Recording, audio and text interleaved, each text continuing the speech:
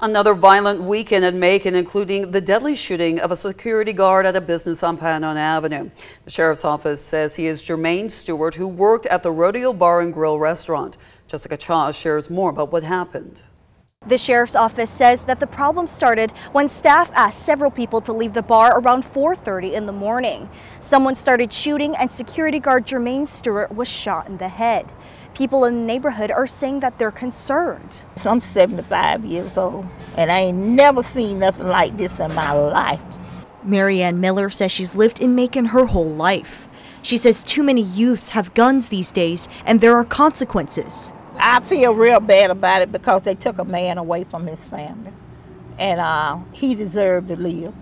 I think it's really sad. There's been a lot of shooting going on. Young black men getting killed due to whatever reason, gang banging and everything. Asia Cheney works near Pionono Avenue, and she's been in the Rodeo Bar and Grill before.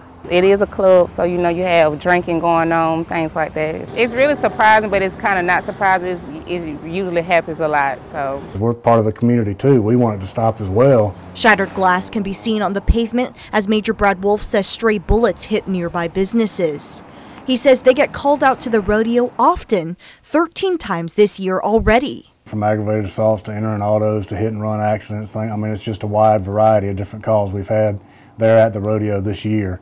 Wolfe says the rodeo is shut down for now for violating a county ordinance that requires working security cameras that can record. It's a very critical tool in the investigation to have that video evidence that shows exactly what occurred and who was present. It's just sad and unfortunate that this gentleman was trying to do his job as security at the bar and he lost his life for it. Now Wolfe says it's up to the owners to get their cameras fixed.